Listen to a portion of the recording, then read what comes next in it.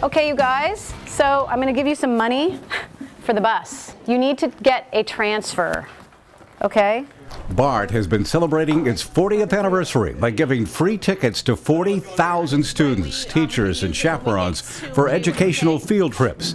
The program has been a huge success. The free tickets were all grabbed within months, and the program is now wrapping up its reservations. Just a couple of logistics. We're going to go take the bus across the street to 12th Street BART. We're going to take the Fremont train out to Hayward, and then we'll get on another bus, so make sure you get a transfer. These seniors from Bayhill High in Oakland are BARTing to a college tour with the free tickets. Bayhill High School is a school for students with learning differences. Our class size is 10 to 12 students, and all of our teachers, including this one walking by, are special ed teachers. And we really work on a transition program, and that's what's going out today as part of our kids getting ready to launch off into the world, into college. The donation from BART and its sponsors, Titan Outdoor, Bombardier Transportation, and Dreyer's Ice Cream, have been beneficial to the school. Incredibly beneficial. I don't know that we could have afforded it had we not been able to access this money. Rebecca Field is their college advisor. We've been to Holy Names University, we've been to St. Mary's, and we've been to the College of Alameda, which is a community college. We've taken BART or bus everywhere. I don't know if we're going to make our train because the bus was late. Trips like this for Field may be a little bittersweet. It's always difficult when the seniors leave. I mean, you get kind of attached to what they're doing and their families, and then they go off. How's your writing coming? Oh, it's going good. But it's also, I mean, it's just the natural course of things. I like it. I like that part about it too. And seeing them go and how excited they are about what's going to come next.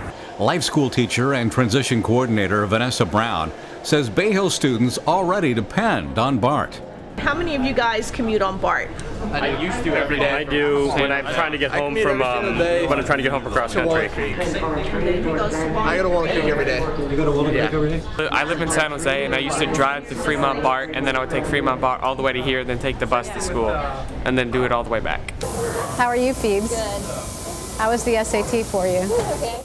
17-year-old Lowell Roth of Walnut Creek is already accepted at Cal State East Bay and is hoping to also be accepted at St. Mary's.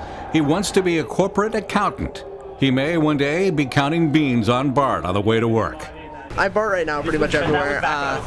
Normally I'd actually get off at this stop right here to go to work. I work down the street over here at a construction company, and I BART every single day. I get up at about 4:30, get to BART, have to walk from my house and get to BART about 6, and hop on the first train and come all the way out here and leave at about 7.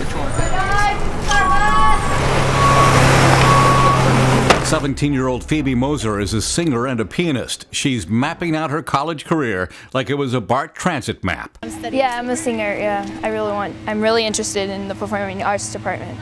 She's impressed that Cal State East Bay has 70 pianos in its performing arts department, but she's thinking she might end up in Tucson. Maybe here or the University of Arizona. BART has carried 2.7 billion passengers since it opened 40 years ago, but it can't help Moser in Tucson. The BART Anniversary Free Field Trip Tickets program is over, but school groups can still get discount tickets. You can find the information at BART.gov. Mark Jones, BART TV.